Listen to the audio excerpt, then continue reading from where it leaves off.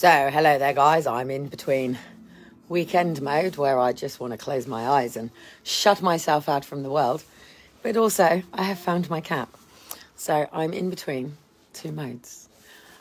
Slightly have one's jogging top on, slightly have one's dance trainers on and leggings on, and slightly have my it's fucking cold winter. So, anyway, I thought I'd put a mask on for you. So, apparently, if I lived in my own home, I could probably get £85 for this room with bills included to rent. I could probably actually get up to about 150 here in Portsmouth. So I'm back to absolute square one in my life, because when I had Liam, Daniel, Aaron and Faith, it was about being a single mother. Now, I wasn't like there's a difference in being a single mother to being a lone parent.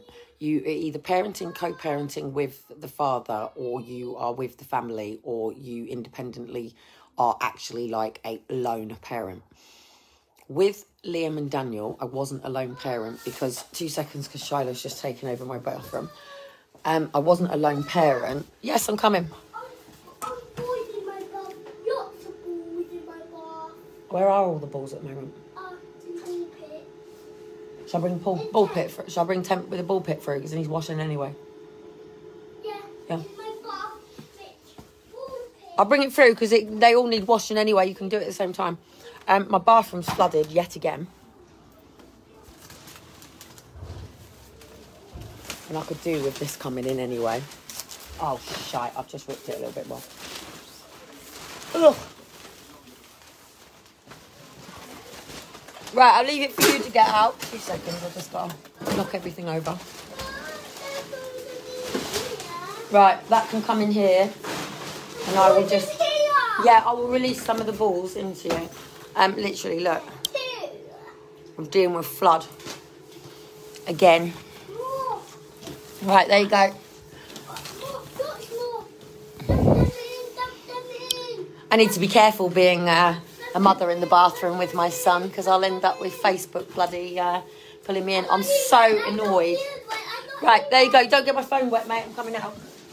No, I'm coming out because you can't get my phone wet. No, you can get them. Well, no, you can get them. There you go. You get them. I'm leaving. I've got stuff to do. No, because you've taken over by going into the bathroom when I was trying to sort the flood out. And I'm standing in here getting my trainers wet now. So you can get them, otherwise I'm getting soaked. I've got literally... And what's annoying me about this is downstairs, to me, has just had the new baby arrive, like literally last week, yeah?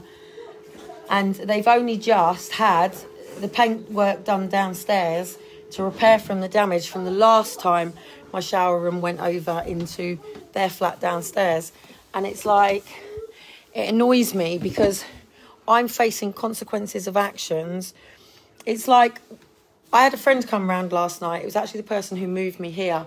So I said to him, Say Social had put me under 1 year. So Britney Spears has just been released from 13 years, yeah? And that's 5, but she's just been released from 13 years of what they call sort of like a censor things over there. But over here, it's pretty much the same for parents, whether it's mental health, whether you're a single mother, whether you've got disability, whether you've got learning difficulties or whatever. People don't understand that we used to live in institutional living for all of this. So what you all know to be like was SEN, which is now healthcare management plan. So what you know to be that, I just look like I've got a mask I keep on, don't I? Look, oh look. Love you.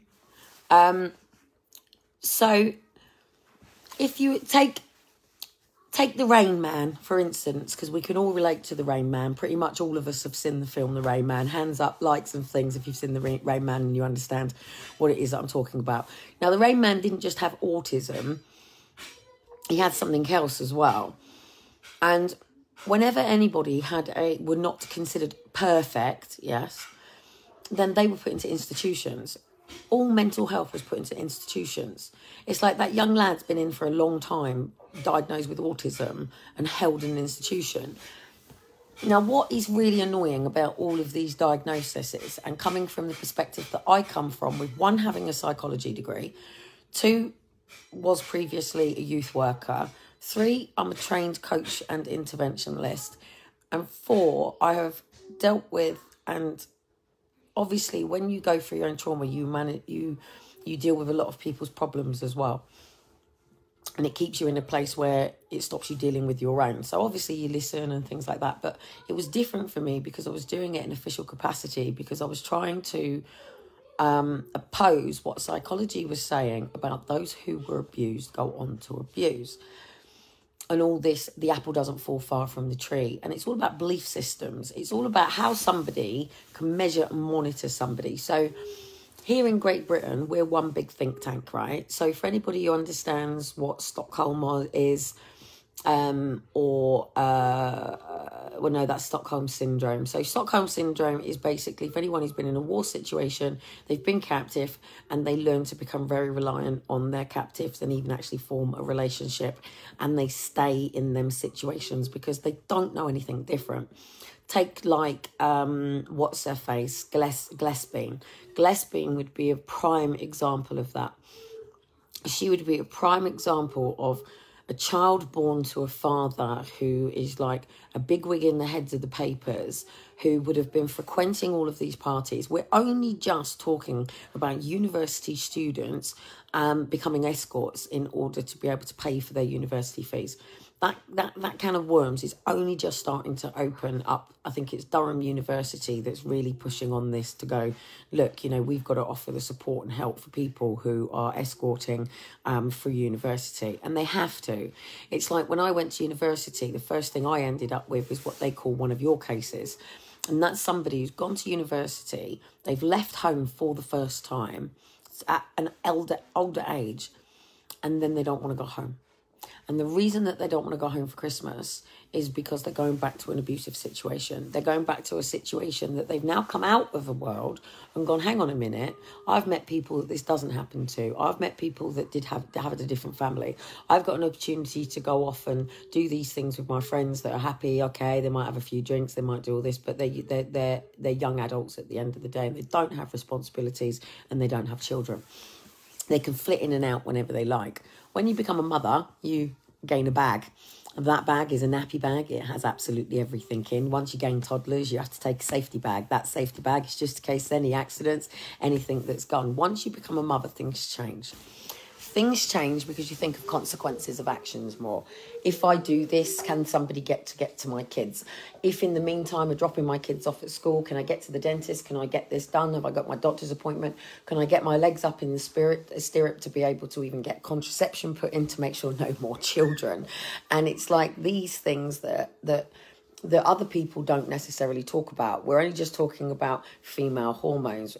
We don't even talk about love. I mean, we're so used to in this world just talking about the concept of fucking within the LGBT community. Yes, people want to fall in love and get married, but at the moment they're just thinking about where they can stick their penis in their vagina. And I laughed my head off with my friend the other day. I said, could you pull a transgender? He went, if I didn't know. And I woke up in the morning and thought, oh, fuck, yeah, I'd probably do it. But if I actually knew, I don't know. It was rather funny. So anyway, what I'm trying to do again with this room and this space, and where I was with Aaron and Faith, Liam and Daniel, to where I am exactly the same with Elijah and Shiloh. Lots of people will go out there, oh my goodness, does that woman keep having kids just so she can stay on benefit system? Hell no! Hell no! My children grow up, get their own lives independent. Then mummy ends up living on her own. So if I end up with a massive big house with 7, 8, 9 bedrooms and my children decide that I'm a complete fucking cunt and they decide to bugger off and have their own families and do things, then you're stuck with a really big house to clean and rattling around at Christmas with nothing to do. Hello. Somebody's come to say hello. This Christmas, obviously, there is 2 little boys here. Their dad is obviously going to be about. My little Elijah. Oh, pulling my neck around, dude.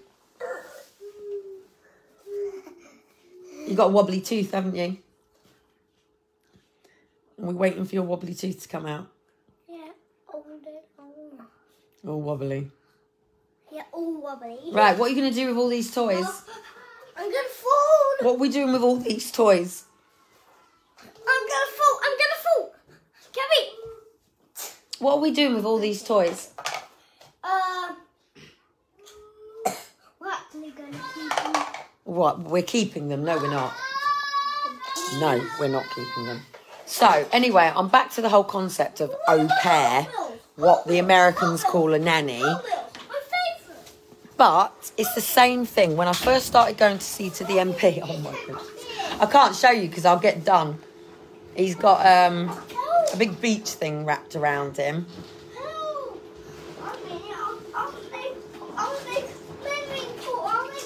You've got a swimming pool there. You can't let any more come out because it will flood down to out downstairs. It's not funny. And it's not funny. It's not funny living in a flat when you're constantly flooding the people downstairs. It's not. But if I had a bath in there, it would be so much easier. They're not meant to be in there at the moment. They're just playing. But it really isn't funny because when people live in flats, most people don't have insurance in the same way. No, that's not good. That's dirty. That's silly behaviour. And also for me as well, I don't like having to keep closing my curtains because you've got people in front of you. And even just here, look, it's like they go to their bedroom and they're like in my... There's that dozy woman that's been... You know, I don't want to show them, but it's like I have to deal with it all the time. So for me, this isn't it. Can I waste my time and put in for a managed move? But the problem is even as a council tenant on Universal Credits, I would not be able to rent this room out, even though it would cover my rent. Now, that's the funny thing. I need the toilet. Go to the toilet. But Shiloh's not letting me. Oh, Shiloh, he's coming to the toilet. He's not in your way. So I have the same problem that I had before, that I have to be in my own property, but mortgages can stop you. Elijah, Shiloh. Yeah. Don't shout at him. You go to the bathroom. Right, I'm going to go and sort these two out. I'm just trying to get on to straighten up for another week. It's thank God my kids don't go to school on the morning. Thank God.